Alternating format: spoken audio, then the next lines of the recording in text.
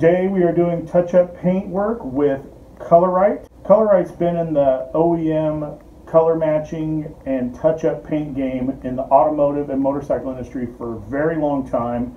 We've used them almost exclusively for matching our stock colored bikes, and it's worked very well for us in the past. I'm going to show you how you can do it at different levels for different scratches and chips on your bike today.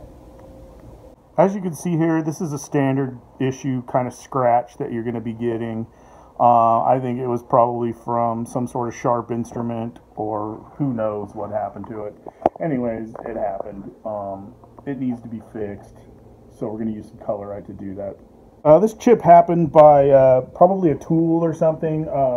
This bike, the Daily Dyna, gets a lot of parts installed on it. It's a kind of our workhorse bike. It's getting all sorts of tools dropped on it, or parts dropped on it, or whatever. And we're going to try and fix this too. So no matter what kind of paint issue you have, ColorRite has a solution size for you. Say you wanted to repaint a whole bike in OEM color, you can buy it in quarts. If you wanted to paint a fairing or something really quickly, they have spray paints. They also have smaller touch-up bottles, and they have even tinier bottles with shakers in them for small abrasions, rock chips, things like that. And finally, they even come in a paint pen. To start the process, you need to wash the surface, of course. That's going to clean everything. There's not going to be grease and grime on there. Paint doesn't like to stick to stuff it can't be stuck to. So we're going to clean the surface with a little soap and water first on a rag. Just get in there, scrub it a little bit. Get really inside that scratch, and then of course that nick as well. We're going to let that dry, and then what we're going to do is we're going to hit it with a little grease and wax remover. It's a chemical that really does the job of getting in there and cleaning all that crap out of there, leaving a nice surface to work within. And you'll use a nice non-scratching towel to get that job all clean and dry before you move on to the next step. So now we're going to prep the surface for painting. You can use on larger scratches 600 grit, or on smaller stuff 1000 grit, and then you just wipe it, really just dab it a little bit, scrub it in there just to get it set up so you can get it cleaned out and get the surface flat as possible. Next we use a wet towel and we wipe all the sand paper dust off, and then using another soft cloth, get it ready. We're going to hit it with the grease and wax remover one more time to make sure it's all clean. Like I said before, the paint won't stick to an unstickable surface. You need to remember that with painting, it's not the painting that's difficult, but the preparation. You got to make sure everything's clean, you got to make sure everything's flat on the surface, and you got to need to make sure that the paint will adhere. Now we're going to start with the color coat. If this was a larger abrasion or crash damage or something like that, we would use primer and take the first step with primer, then the color coat, then the clear coat. But on these chips and things like that, you really don't need to if they're not so deep. So we're going to start with the color coat. This is actually color matched almost perfectly to the silver on this bike. They have almost every color code for every single bike you can imagine, not just Harley-Davidson's.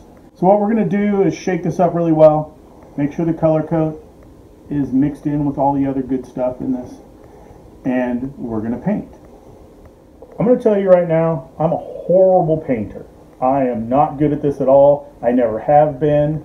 My touch-up stuff looks ridiculously horrible, so I'm probably about the best person in the world to be doing this right now. I'm sure a lot of you guys at home are a lot better at this than I'm not patient. I don't like to watch paint dry. So let's see how this goes, okay?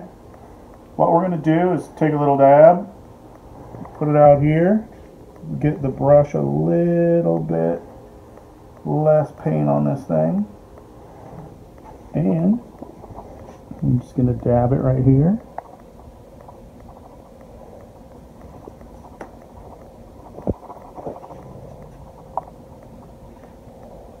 Dab a tiny bit more, and I'm going to wait, because under the rules of ColorRite, you don't want to put a bunch of paint on there, because it actually, if you put a bunch of paint and then clear it, it leaves it darker. So you want to just put enough paint on there to fill it, and it'll color match perfectly. Here's a spot that we didn't do any sort of prep to, and I'm still going to put some paint on it and see what happens.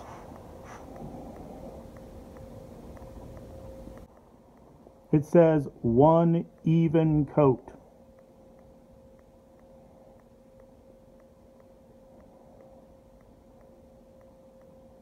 We've now allowed this paint to dry about 8 minutes. They say between 5 and 10, so we split the difference. And we're going to add a little bit more.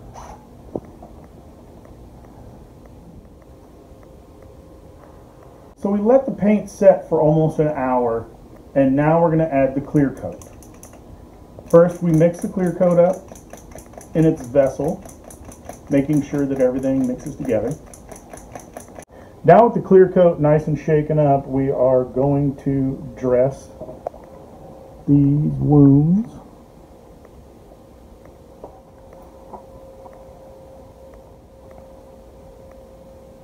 Now that we've applied the clear coat, we are going to let it sit for 5 or 10 minutes, and then we're going to add a second thin coat of clear as well.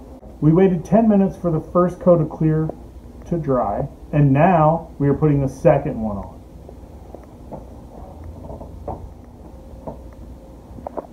So we let the second clear coat dry, and the results are pretty damn good, even for a horrible painter like me.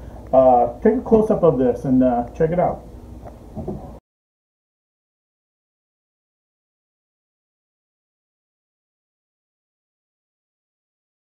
Even being a complete novice at paintwork, I'm very pleased with the results of the ColorRite color matching system. ColorRite, available in the can or the bottle, just like your favorite beer. Go get some. ColorRite.com.